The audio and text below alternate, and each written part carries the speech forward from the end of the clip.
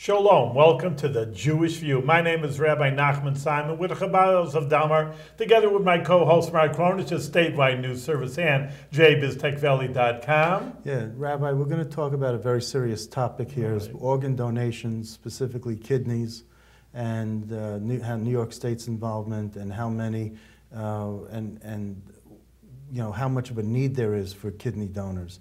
And with us today, we have the Executive Director of the Northeast Kidney Foundation, Carol LaFleur.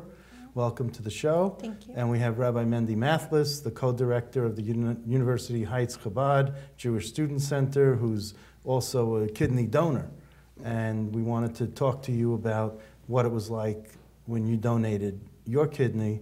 So why don't we start with you first, and then we'll talk to Carol about her experiences with what it takes to go on dialysis, and to, if you don't get a kidney, and how that affects your life, and what it takes, you know, to be a kidney donor. So let's just talk to you first about your experience. I donated my kidney almost 4 years ago, in November of 2010. It was an unbelievable experience, to say the least. I think more than anything, you know, what means so much to me is that, you know, when we hear of people who are sick or battling illness, we try to help them. You know, we try to pray for them and do what we can, but not always is there something tangible that we can really do to make a difference. And you know, we pray and we really can. We wish we could move mountains for them, but it doesn't usually happen. And with kidney donation, with a simple decision, just, you know, I'm going to give my kidney, you can really and truly single-handedly save someone's life. So I think it's a very, very powerful, powerful ability. How did it impact your life? Did you have any discomfort? Are there things that you cannot do now that you were able to do before? I mean, honestly, about 2 months after I gave my kidney, I pretty much forgot about it. You know, I don't think about it every day. It doesn't affect me day to day. Now, who did you give the kidney to? A relative or a friend? No, actually, it was a member of the Chabad Lubavitch Hasidic community. I never met him at the time. I didn't know who he was. It's a person who lives in Israel, Netanya. He's a father of 3. You know, very, very fit. He just. And you've met him since? I met him actually before. Before the donation, which is not really the way it works, but. It was kind of a divine providence that we met. And he is a rabbi in Netanya? He's not a rabbi yet, he's just, what? Yeah, but he's a businessman. How did it work if you're in Albany and he's in Israel? I'm just saying, even the medical logistics of it. What, did they freeze it? And I don't know how. I'm just explaining it, please. What happened was, it was about 2 or 3 months before my wife and I moved to Albany to direct the Chabad House for graduate students here. And there was a sign up in the main... It dropped. You got to put it up through the hole in there. Okay, you got it? Okay, thank you. Sorry. There was a sign up in the main Chabad synagogue in Brooklyn at 770 Eastern Parkway. It just said, two men, fathers of families, looking for a kidney, in need of kidneys. And there was a phone number, and I called, and it's a long story. But what made you want to call and say, we don't need an extra kidney, I don't need my extra kidney? What made you go through that extra Just step? to answer Rabbi Simon's question. Okay, so, sorry. Actually, my recipient came here, and the procedure was done in Mount Sinai Hospital, Manhattan. So I had still not moved to Albany when the process started, and the surgery was done here. So there was, you know, it went straight out of me, straight into him. There was no flying organs overseas or anything like that. What made me give a kidney? You know, to be honest, I don't know. Something which just told me to dial the number. I didn't really think that I'd actually be donating a kidney when I did dial that number. But once the process started, and I actually met the person, and you know, I realized that it's not just a sign, it's a real person, a real family. You know, once the process started and God had put it in my lap, I decided to go ahead with it. Okay, now I got to ask you a question with all due respect, and it may sound like a silly question, and everyone tells me there's no silly questions, only silly answers, but I have to. is there a problem with donating a kidney from a man to a woman or a woman to a man or anything Not like at that? all. Not at all. Not even from a Everybody Chabad has aspect or nothing. anything like that? Okay. No, I'm sorry. racism or sexism in kidneys. Everybody has the same kidneys. I just ask. All right, it's a that's good all. question. Okay. Listen, I'm Mark, sorry. you're a reporter. Just You very asked the question. gently. I ask gently. You know, I don't want But, a whole bunch. Carol, I'll go to you. Yes. Obviously this person had a problem that he donated to. What is the extent of the problems that people need kidneys? How statistics? How many people need it? How many are waiting for it? How many donors give during the year?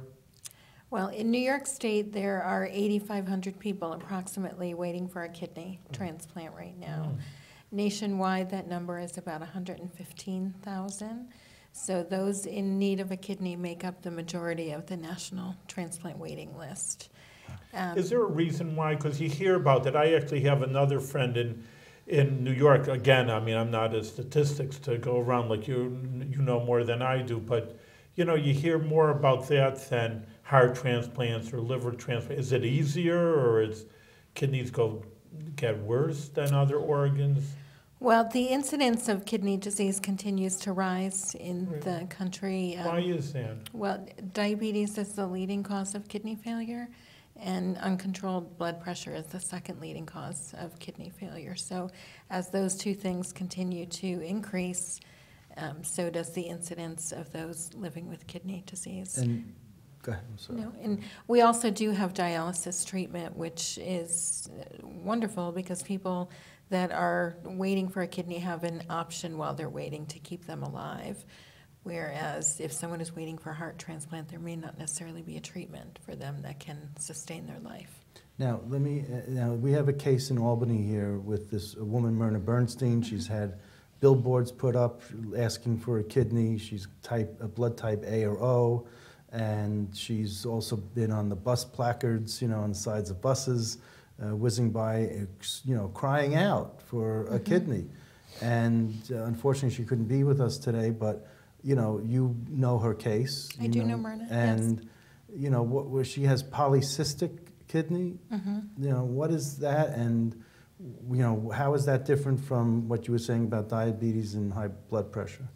Polycystic kidney disease is most often a hereditary disease, and basically it's cysts that form on your kidneys, and at some point they burst. And folks with PKD can lead to other complications, which can shut down their kidneys. But it can cause heart disease. It can cause other things. But PKD is genetic, and we work with a lot of folks that have polycystic kidney disease. Her brother and her mother both had PKD, and her mother passed from that, and her brother had a kidney transplant. So, she's looking for a kidney donor.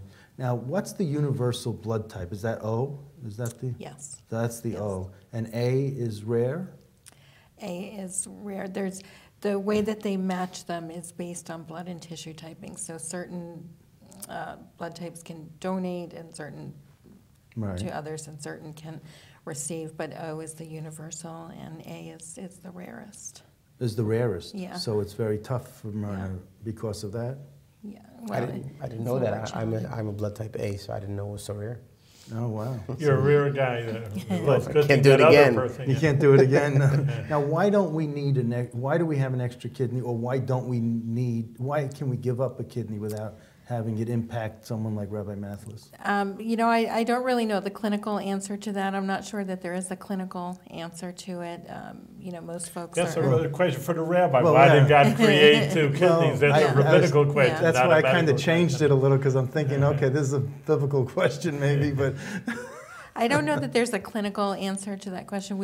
Most people are born with two kidneys. I say most because we have heard occasionally of someone only having one kidney and not discovering that until much later in their life. And the kidney does what in the body? What does the kidney do? The kidney cleans out all the toxins in your body. So it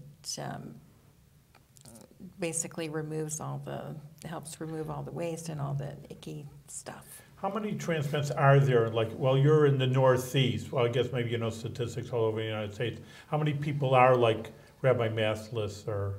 People have unfortunately, you hear car accidents and, you know, saying, Yeah. well, if I'm young and, you know, then take my parts and let them, my organs, inner organs, and give it to someone and give them life. But how many are there going on? Well, here in Albany, Albany Medical Center is the transplant center that performs the kidney transplants. I honestly don't know off the top of my head how many transplants were performed last year. I can tell you it's never enough because there are people that are waiting. The statistic is that 17 people die every day waiting for a kidney Really? transplant. Wow. And what's the average age of someone who needs a kidney, who's had kidney failure or about to?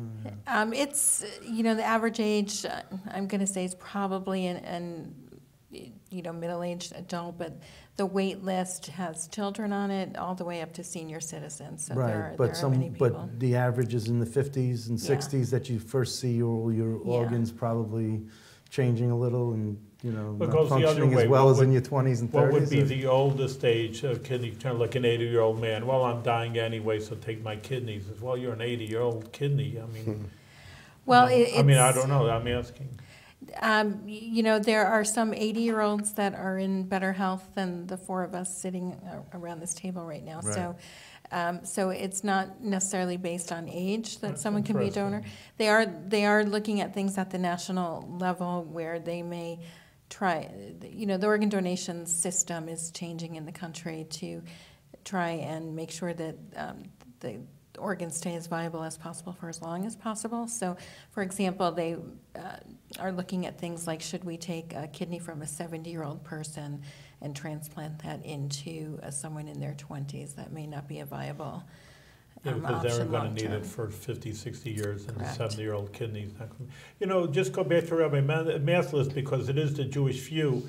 You know, usually Jewish people, Jewish law, Orthodox Jewish law, Torah law, doesn't allow autopsies and you donating organs, and obviously you did, and you're Orthodox. You know, just tell us the Jewish law that allowed you to do this. Okay, so with regards to autopsy, the Torah and Jewish law accord utmost respect to a deceased person. When possible, we try to avoid autopsy. We try to avoid desecrating the body, which has been a holy vessel. A person that's done a lot of good deeds in their life, and a body of someone who's passed on is holy as well. And we try to accord it utmost respect. So there's a dispute amongst the rabbis. There's a dispute about this amongst the rabbis, but generally we don't do any types of organ donations after a person's passed away. However, live organ donation, such as a kidney or a lobe of a liver, which I think are the only two organs that can be donated when a person's still alive. Kidney and liver? And the lobe of a liver. Those are permissible. I mean, there are certain qualifications and there's certain restrictions, so you'd have to okay it with a rabbinic authority first, but as a rule, there are allowances for doing that. So in my case, the risk factor was very low, and you're giving somebody their whole life. Yeah, so it was okay. A lobe of a liver is a little more risky, so you know, you might have to, there might be less room for that, but generally it is possible to be a living donor as far as Jewish law, but you'd have to, each individual case would need to be reviewed. So you went and got a rabbinic ruling from, like, whether you have to go to a Beis Din or a group of rabbis? Well, you don't need to go to a Beis Din. You'd have to go to a rabbi who's an expert in medical issues. And, you know... You just don't look those up in the phone book. How do you find them? Well, the easiest way for someone who's not familiar with the rabbinic leadership within the Orthodox community is to talk to your local rabbi, and he can then refer you to, just like a medicine, you have your family doctor, and he refers you to a specialist. So you talk to your local rabbi, and he'd refer you to an expert in medicine that can really give a definitive ruling. Excellent. Now, can it be a rabbi that's, now we have Skype and all that, can it be a rabbi who's overseas and sure, out of, it doesn't matter where? Okay. Yeah. And Carol, I just want to ask you, there are a lot of restrictions of who can donate a kidney. If someone who has diabetes can't, someone who has high blood pressure can't. What are the other types of ailments that someone would have that would prevent them from donating a kidney? Every kidney donor that steps forward is evaluated for their overall general health, and also there's a psychological assessment as well to make sure that the person that's donating is doing so for the right reasons. But things like someone that's a smoker may rule that person out. If there's a history of cancer, that may or may not rule someone out. So they give somebody a CAT scan, for example, just to check it out beforehand? they I do. mean, a medical exam? Or? I don't know that they necessarily do a CAT scan. This gentleman would be able to speak to his experience, but I know that there's a lot of blood testing that goes on. There's a lot of just, general physical assessments, looking at health history, the psychological assessment. They look at you and then any of your family history. So how old were you when you had your kidney? I was 26, which is, I think, relatively young for an altruistic kidney donation. But And you have how many children now? I have 3 children. 3 children. Yeah. Well, Thank God. And you were just gotten married at the time? We were married for 3 years. You were married for 3 years, so That'd be you had interesting. no trouble, it didn't Well, he has affect... to ask his wife. That would be an interesting, you're... Yeah, so just with regards to the testing, I don't think I've ever been checked out as good in my life as I was when, in the middle of the process, this was in the summer of 2010, we had already moved to Albany after the process started, and it's quite a long process. They can expedite it, but I think I was in Mount Sinai about 6 or 7 times for the various testings before the surgery was scheduled. So, I drove down and I took the train many times, but so they check you out pretty well. And Carol mentioned earlier that some people aren't born with 2 kidneys. So one of the first things they have to check, they give you an MRI to see if you in fact have 2 kidneys. So they do give an MRI. Yeah. Yes, So they EKGs and blood work every time and all different types of imaging. So they test you very well. Who covered the cost of all this? The recipient's insurance, which is I think always the case. When you're giving a kidney, you shouldn't be incurring any costs. So the process is virtually no cost to you other than transportation.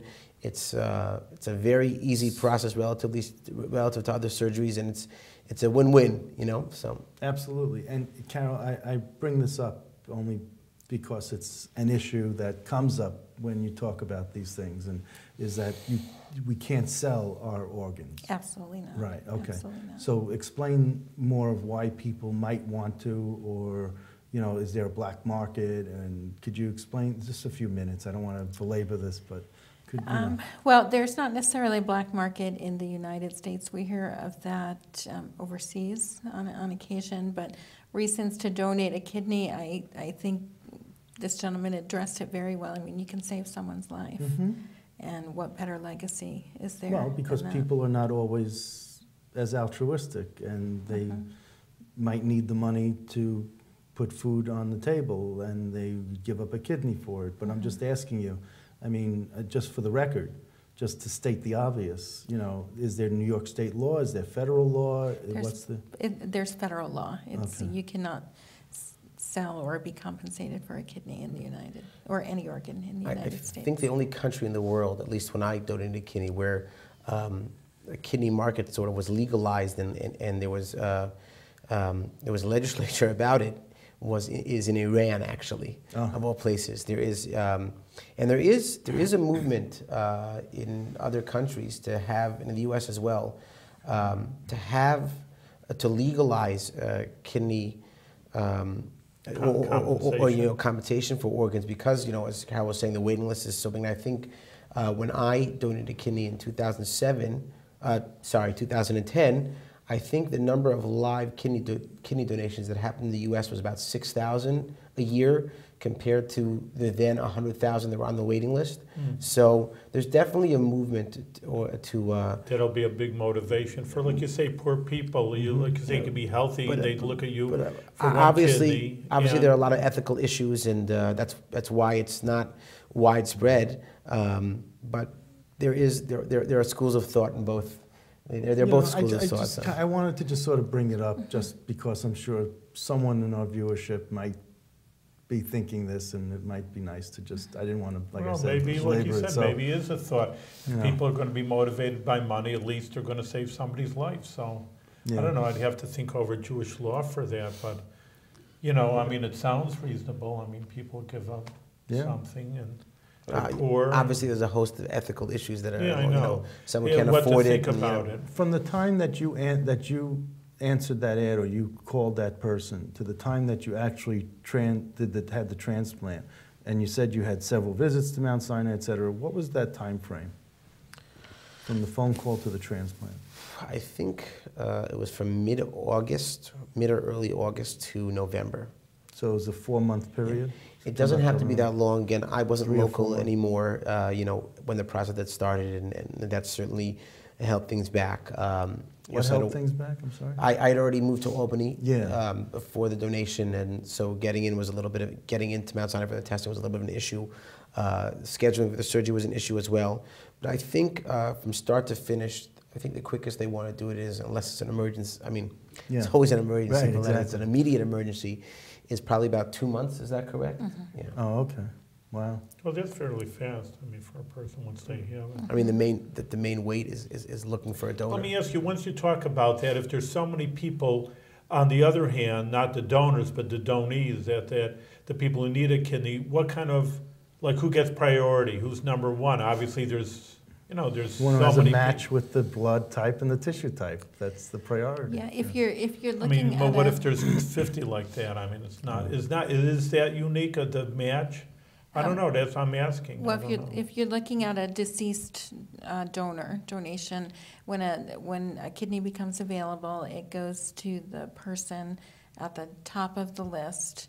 So it would be the sickest person that is matched to that kidney, and the best match, because again, it's based on blood and tissue typing. So they run a number of tests. So it would be the person that's most compatible with that particular Right. organ. Children do receive priority on the transplant waiting list.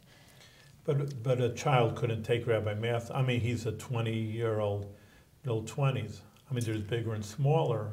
I mean, Yeah, I mean, children can receive adult really? kidneys. Oh, that's They But can, yeah. adults can't receive children's kidneys, right? Typically not. Because they haven't fully developed and fully grown. Correct. But a child can receive another child's kidney. No.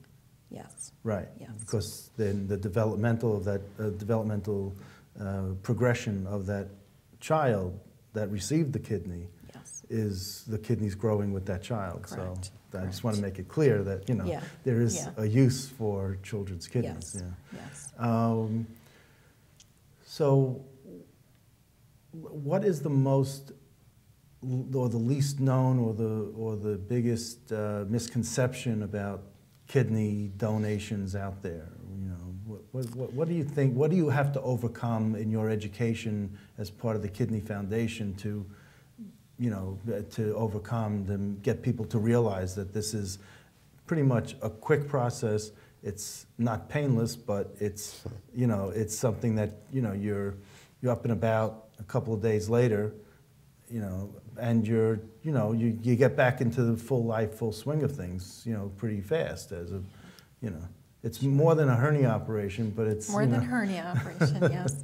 I think the biggest thing to overcome is the fear. I mean, it is major surgery, and Yes. there are always risks associated with any major operation in that way, but it's the fear of that surgery and just really educating people that, giving away a kidney, you can still live a normal life. So that's the biggest hurdle that we have to overcome.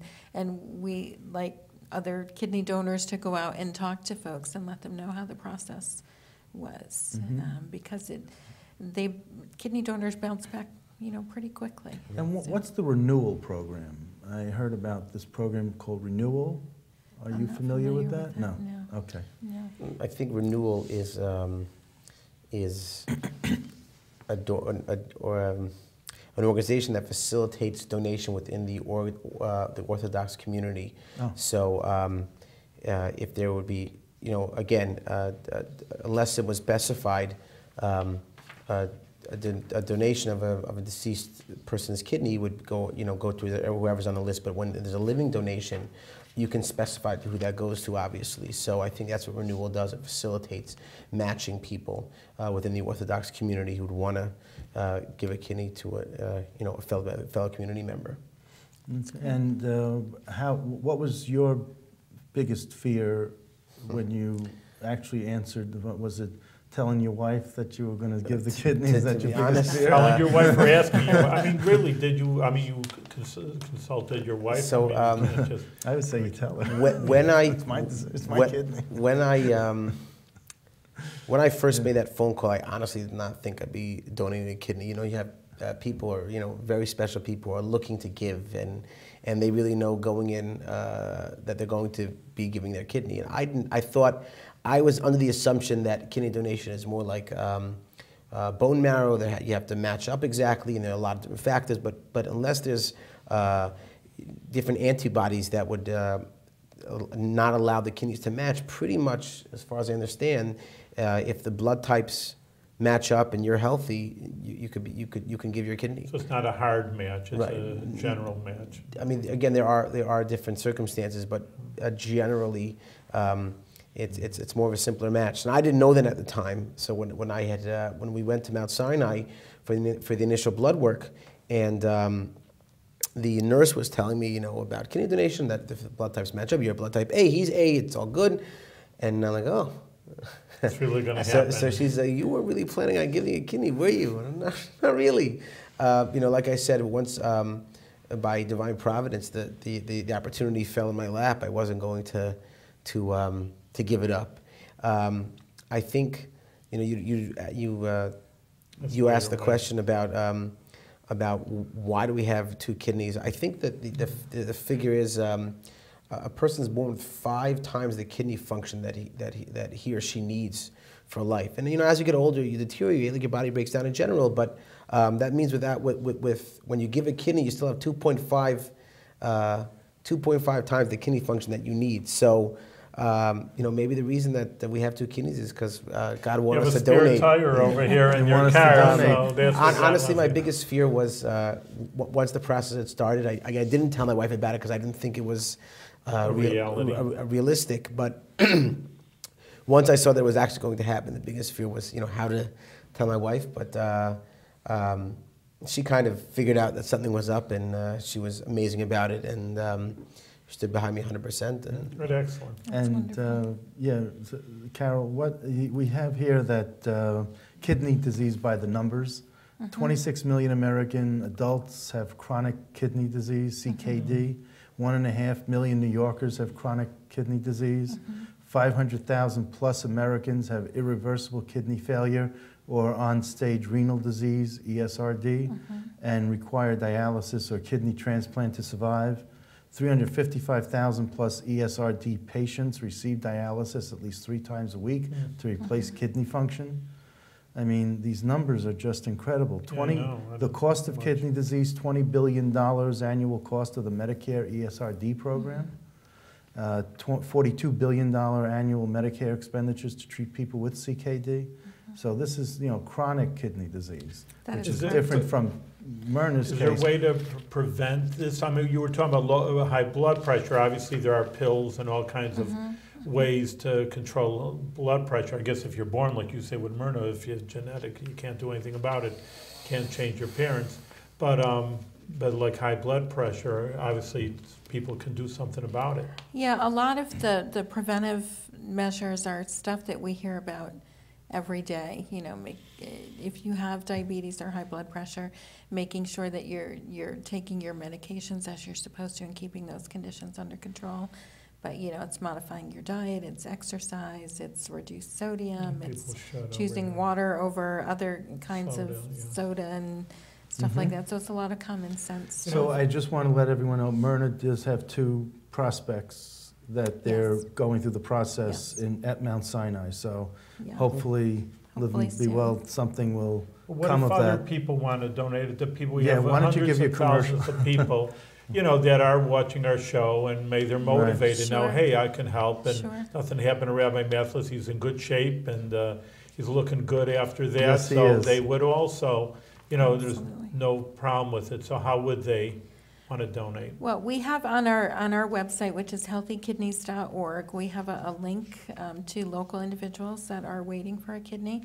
It's a site called the Kidney Connection, and if someone is so inclined, they can go and read the profiles of the people that are waiting. And the first step would be to contact the individual that's waiting and start a dialogue, and then from there, we would go to the transplant center and start the extensive testing process. Very good, Mark. We're out of time. Yeah, I Do you know, have but I any just want last to words? say this to Rabbi, to wrap it up.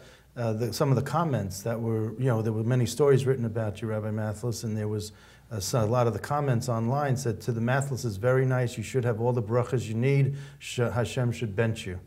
Wow, what a special family, may Hashem give you lots of good health and brachas. And I think that also comes from Rabbi Simon and myself. So. Yeah, you're doing great work. I mean, with Carol, Dad, of helping people with their, like you say, it's a major problem. It's not just a slight problem today, and should continue with good health and good work. Rabbi Mathless, all the kudos to you that you gave up, like you say, people talk, I'd like to help, or they give a few dollars, but to give up your personal body is something that your normal person doesn't do. So kudos to you, and both of you should continue good work that you're doing with good health. Thank you so much very for much. being here. Thank you.